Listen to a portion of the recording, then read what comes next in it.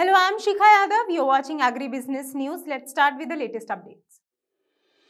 Global agri trade firm Bunge is set to acquire a 33% stake in Brazil-based Sinagro, an associate company of India's leading agrochemical firm UPL Limited, to strengthen its green orientation strategy in Brazil.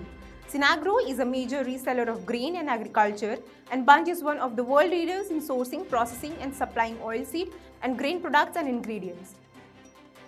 IFFCO, the cooperative fertilizer company, has reached out to farmers in Kuttanad, the rice bowl of Kerala, through a boat campaign to popularize its Nano urea liquid. Kuttanad is a region covering Alapi, Kottayam and Pathanamthitta districts. The Kuttanad below sea level farming system is the only system in India that practices rice cultivation at around 1.2 to 3 meters below sea level.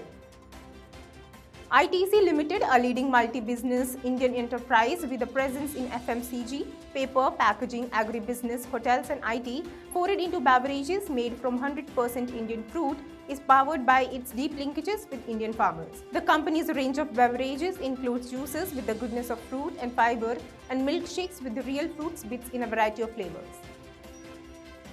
Agri-tech platform BigHaat has raised Rs 100 crores in equity from investors led by JM Financial Private Equity in Series B funding.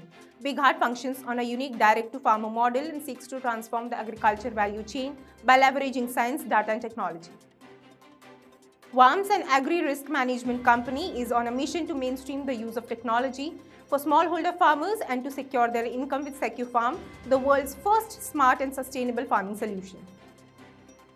Solvent Extractors Association of India has said that there is a need to renew futures trading in mustard seeds and their derivatives. Atul Chaturvedi, president of SEA, said SEBI has suspended various futures and options trade in many agricultural commodities, including mustard seed, in October with the expectation that it will check runaway prices and inflation.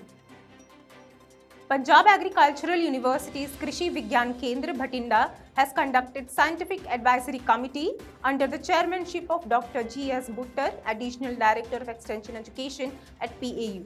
Dr. P.P.S. Pannu, Additional Director of Research of Natural Resource and Plant Health Management at PAU, stressed the need to promote packaging and processing of agricultural produce for better economic returns, whilst highlighting the importance of paddy residue management.